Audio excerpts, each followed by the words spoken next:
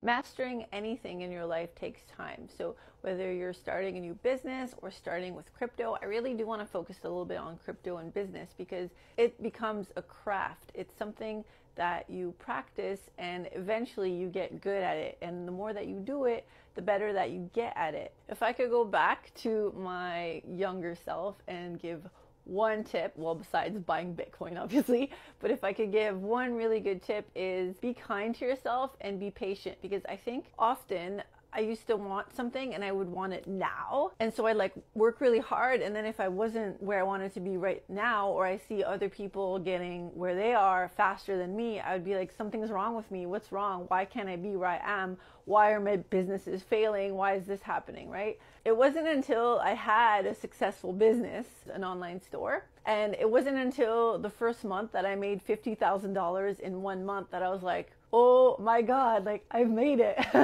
Like that's how I kind of thought. But until that point, it was like really, really, really stressful. And then when it happened, it actually happened quite quickly, but it took all these mistakes and all of this experience to kind of make it happen that quickly. And it took quite a bit of failed businesses to make that happen. So my advice to you is really to be kind to yourself and take your time with things, because you can't compare your chapter 1 to somebody's chapter 20, which is a quote that I heard a long time ago, and it really, really made me think. Like, everything takes time, right? And so when you're learning crypto, people often, they come in and they're like, okay, How long is it going to take me to learn this? I want to learn it now. and they're like really, really, really hyped up, and they haven't even finished the course and are already asking like a million questions. And it's like, oh, well, did you see this video or this video? Like, watch it first, take your time. Crypto's not going away, so take your time. Whatever your craft is, you could take your time learning it well, practicing and doing it well. The best things that you could ever do, in my opinion, is take some training, because then you're kind of picking up where the other person left off. Think about like reading a book or taking an online course. You're literally absorbing all the information somebody else already went through, mistakes somebody else already went through. So definitely take some training. Things don't just happen in an instant. So you can't just be where you see the other person is. You can't just be there right away. So with crypto, for example, that's a solid skill. Like, to be able to trade crypto, it's a skill that you're going to have for life. And it's a skill, like, whenever you need money, you're like, okay, I'll just trade some crypto, and you can make money and withdraw it straight into cash. It's like an amazing skill to have. In my opinion, it's better even than business, because it's literally money on demand and you don't have to put in a lot to get back a lot. So I think it's an amazing thing. So if you could master that, you wouldn't just master it in 5 hours. You need like 10,000 hours to become an expert. But you can't just expect yourself to become an expert right away. That's why you practice in a simulated environment. So you put in your 10,000 hours over time. So I've been in cryptocurrency in the space since 2013, which is when I bought my first Bitcoin. But I was actually looking at it since 2012. But looking at it doesn't make me an expert, does it? It's like doing it over and over again and getting better and better and better at it, and just keep trying and trying and trying to improve yourself. So you're improving who you are, you're improving how you're trading. So you're just comparing yourself to yourself. That's what you should be doing. And that's like with anything, with any kind of business that you're starting too. Compare yourself to yourself. Don't compare yourself to others. If you want something bad enough, you'll put in the time and you'll put in the hours that it takes to get it.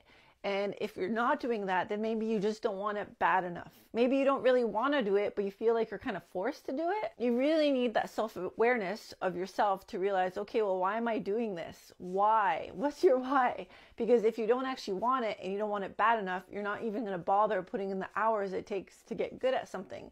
If you ever looked at famous artists like Van Gogh and Da Vinci, and if you've ever been to any of those museums, you'll learn so much more about them. Like, how did they actually get good at what they did? And if you look at their story, they all kind of say whatever they thought, however long they thought that it would take them to get good at it, it actually took longer. Everything took longer than expected. And us looking back at these artists, we're like, wow, that's amazing what they've done. But can you imagine all the time before they made that painting? They put in so much time. So don't try to beat yourself up just because you think, oh, I should be here and I'm not here, so now you're upset about it. Don't worry about it. Just be patient with yourself. You really do need to practice what you're doing. You need to put the time into it. Block out time on your calendar for it. Focus on it and really use that time to just do your craft. And that's the thing. If you want to become a master of your craft, you really do have to put in that time. You have to focus on it. So you really want to ask yourself, how bad do you want this thing? How bad do you want to get good at crypto trading? Because you got to think, if you're going to be a master at this, take your time, go slow, go through the courses, go through the motions, go through the lessons, watch them over and over again, practice in a simulated environment, and then you get better and better and better. And then you're going to start seeing like, holy crap, that's a good entry point. That's a good exit point. Like you're in and out and you're making money like crazy. So I feel like I'm a little bit of an expert at this point, but I do know that there's still more to learn. There's always more to learn. Like I feel like for the rest of my life now, I'm going to be learning. And even though I think like, oh yeah, I think that I got this by now, I don't. There's always, always, always more to learn. And that's why I keep taking lessons and I keep putting in the time. Once you've reached at one point of your career or your craft, you think, I'm successful now, so I can stop. No, you actually never stop learning. And that's something that I actually learned at a very young age when I went to programming school. And they told me, this is an industry that you pretty much never stop learning. It's IT. It's never going to stop. You finish school and it's already new. You already have to learn a new software. You already have to learn a new programming language. It's always going to be continuous learning for the rest of your life. Do you want to do that? And I thought, yeah, I do want to do that because I love learning. So you really need to love learning to become a master of your craft and not just practice. You have to keep learning everything new about it. If you're persistent and you keep going, you're going to put in the time and put in the hours that it takes. And it might not even take a month. It might not even take a year. It might even take 5 or 10 years. So maybe if you're starting a business, you might not be successful the first year, but in 5 years, you're probably going to be doing pretty good as long as you stay consistent and you focus on it and not have 10 different things. Like even Warren Buffett says, if you have goals, take 20 of your goals and like write them all down. So if you want, you could write them all on Post-it notes all over the place and then order them by priority. Take the top 5 that you like and then discard the rest and just focus on 5. And I think, you know what? Take the first one and discard the rest and just focus on one. If you just focus on one of your goals and get really, really good at it, or one of your wants or desires, like what do you want to do? Just focus on the thing that you want and only focus on it.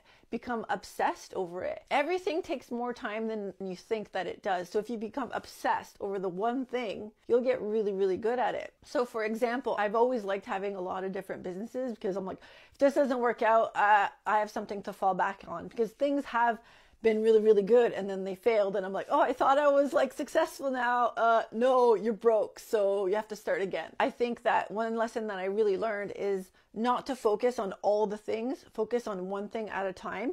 So if you're going to focus on one business, get it to a point where it's doing really well and you could hire a team and get it going in a certain way to make it money like without you. And then you focus on the next business and the next business and your next project. But don't start like 3 businesses at once because you're like, that's a good idea, that's a good idea, and that's a good idea. I'm going to do it all. No, don't do that because you're actually diluting your own energy that you could be focused on one.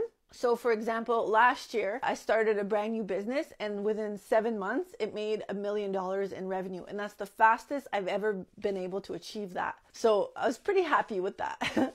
And yeah, and that came over just focusing on it and only it, like nothing else. If you could set up some automation on your other stuff and just kind of like focus on your one business, that'll be good. Now I'm kind of focused on crypto and I'm not doing that much else. Like I'm focused on crypto. I block out a time to do it.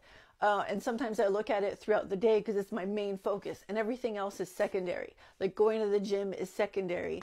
Thing is, right now in our lives, we dibble dabble into so many things. We want so many things, but why not try to get really good at 1 or 2 things? Like start by getting good at one thing. And once you've reached your goal, then it's like, okay, well now you're at like some kind of level of success. You could kind of trickle into other things, but have your one main thing that you're good at.